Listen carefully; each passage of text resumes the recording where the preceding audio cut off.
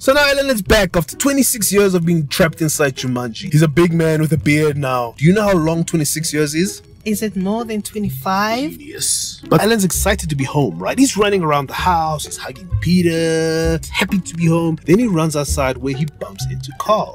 The man from the factory? Yes! He's a cop now with a brand new car. So is Carl a bully? No, nice people can be cops too. So while Carl's trying to figure out what's up with this jungle man, but then the Grand Theft Auto monkeys from earlier sneak into Carl's brand new cop car, fires a shotgun, and they go for a joyride because Jumanji is crazy. Daddy, what is Grand Theft Auto? You're too young to play it. But it's a game where you can run around, do anything you want, cause chaos, and be an absolute menace. You know, just like you. Hey! Anyway, Alan runs to his dad's shoe factory because he wants to see his daddy.